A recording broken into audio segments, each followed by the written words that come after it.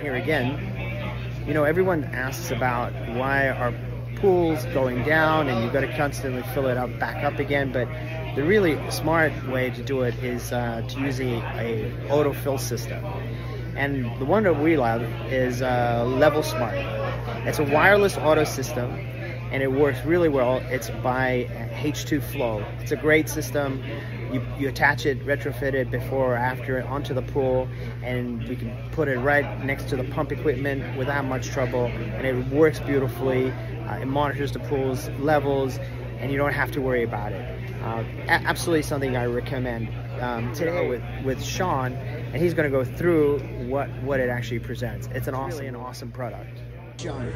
Hey guys, so I'm Sean Lotzenheiser with LevelSmart from H2flow, and I just wanted to tell you guys a little bit about the autofill and how it works.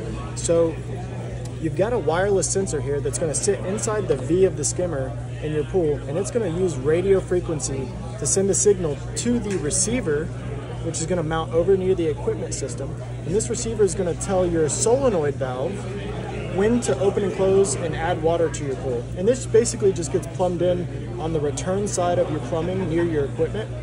And so the way the system works is every 30 minutes, your sensor checks the water level, and if the water's low, it fills the pool for 7 minutes, and then it cuts off. And then on the next 30-minute cycle, it checks again. If it's still low, we fill again for another 7 minutes, and then cut off.